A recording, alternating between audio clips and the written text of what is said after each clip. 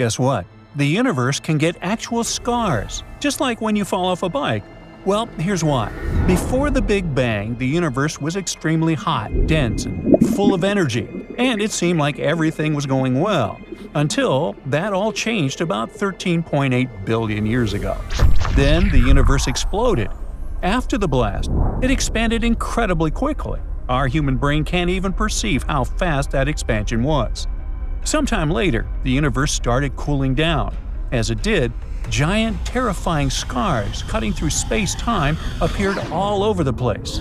And if we study these scars well, we can even get insight into time travel.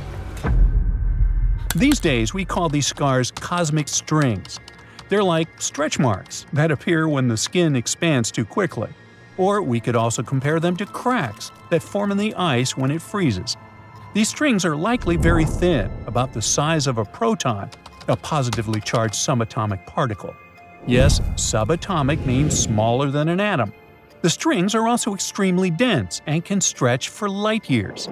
Now, imagine these cosmic scars floating through space, not interacting much with their surroundings. When two cosmic strings pass each other, they could warp space-time in such a way that it creates a time machine. If you were to travel along a certain path around these strings, you would end up returning to your starting point at an earlier time, which is traveling back in time. Now, let's admit it, this idea sounds like something from science fiction, but it's supported by cosmic string theory, and the math behind it seems to work. Unfortunately, no one has observed cosmic strings yet, so for now, it's still a theory. In 1991, one physicist proposed an idea for how cosmic strings could enable time travel. If two infinite cosmic strings passed each other in parallel, they would warp space-time, creating a time loop. This loop would allow someone to travel back in time. Even better, this idea doesn't contradict Einstein's theory of general relativity, which suggests that large objects can bend space and time. These bends in space-time could allow a shortcut through time. His now well-known concept of closed time loops also helps explain how wormholes might work. So a wormhole is basically a theoretical tunnel connecting one place in space to another. Some people believe that by using such tunnels, we could create shortcuts for incredibly long journeys through the universe, which would allow us to visit other star systems and galaxies. So let's say you manage to create a wormhole and even accelerate one of its ends to near the speed of light, and then you send it back to where it came from. Well, at that moment, those two ends are not synced anymore. One is in the past, while the other is in the future. And if you somehow manage to walk between them, you'd be time traveling. You could do something similar by placing one end of the wormhole near a powerful gravitational field, like a black hole, and keeping the other side near a weaker gravitational force.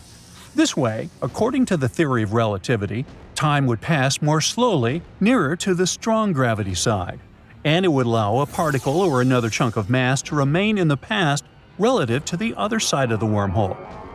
At the same time, if you decided to create a wormhole, you'd have to keep in mind that they are super dangerous. They might collapse all of a sudden. They're likely to be highly radioactive, or you could come into contact with toxic exotic matter inside. But let's get back to the math behind the cosmic string time machine idea. Admittedly, it is solid, but it doesn't mean such a time machine is possible yet. To use this way of time travel, we'd need to reach near light speed, and it might be impossible. According to Einstein's relativity, the faster an object travels, the more energy it needs to continue speeding up. In other words, we don't yet have the technology or energy sources to accelerate a spacecraft to these speeds. The idea of two infinite cosmic strings is also questionable because we can't create something that's infinitely long. So, while this time travel model is mathematically sound, the infinite nature of the strings would make this exact model impractical. At the same time, some scientists still believe that cosmic strings are a better possibility than most other models, like wormholes. In any case, before we can start considering time travel, we need to discover cosmic strings. Luckily, there's a group of astronomers working to detect low-frequency gravitational waves by measuring signals from a type of star called a pulsar. Now, pulsars send out regular pulses of radio waves, and by measuring small changes in the timing of these pulses, scientists can detect subtle shifts in space-time. Those changes are caused by gravitational waves, which are ripples in space-time. Now, so far, we've only detected gravitational waves coming from black holes. But in 2020, there was one strange signal that didn't look like it came from black holes. It could be coming from cosmic strings. And here, we need to mention string theory. According to it, the universe is made up of more than just the 4 dimensions of space-time.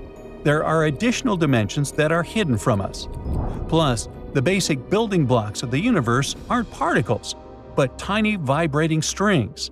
These strings can vibrate at different frequencies to create different fundamental particles. These strings, from string theory, could have stretched out during the early universe and become the very cosmic strings we've discussed. In the coming years, we might get more information about them from a space-based gravitational wave telescope called LISA. It's supposed to launch in 2035. But if the signals picked up in 2020 really came from cosmic strings, it could mean a huge breakthrough in physics. In this case, string theory would become the right framework for understanding the universe. It would completely change the way we think about the building blocks of our reality. On the other hand, even if the signals don't turn out to be from cosmic strings, this discovery would still be important. It would give scientists more information on what cosmic string signals might look like in the future. And while we're not yet at the point of time travel, the discovery of cosmic strings could take us one step closer to understanding the mysteries of the universe and maybe even the possibility of traveling through time. Now, time travel is a popular theme in science fiction, but in fact, moving forward in time happens naturally. Right now, you are traveling into the future at a steady rate of 1 second per second. However, scientists have discovered that this rate can change depending on speed and gravity. Einstein's special theory of relativity explains that time slows down as an object moves faster. The closer you get to the speed of light, the more slowly time passes for you, compared to someone who isn't moving at all. The general theory of relativity adds another factor: gravity. The stronger the gravitational pull, the more slowly time moves.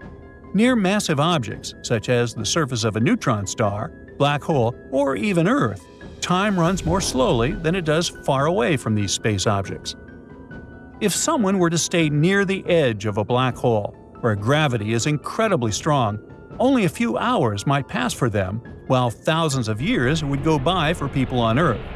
If they returned, they would have effectively traveled into the future. This is a real and scientifically proven effect. A real-life example of time travel, though on a tiny scale, can be witnessed in space missions. For example, this cosmonaut spent a total of 748 days aboard the space station Mir during 3 separate missions. Because Mir was moving at high speeds relative to Earth, it experienced time dilation. As a result, he aged 0.02 of a second less than had he stayed on the ground. Now, this difference may seem tiny, but it shows that time moves differently depending on speed and location. But while traveling to the future is scientifically possible, traveling to the past is much more complicated and controversial, and leads to logical paradoxes. Imagine you throw a billiard ball into a time machine. It travels to the past and collides with its earlier self. This prevents the ball from ever entering the time machine in the first place. A contradiction. That's it for today. So hey, if you pacified your curiosity, then give the video a like and share it with your friends. Or if you want more, just click on these videos and stay on the bright side.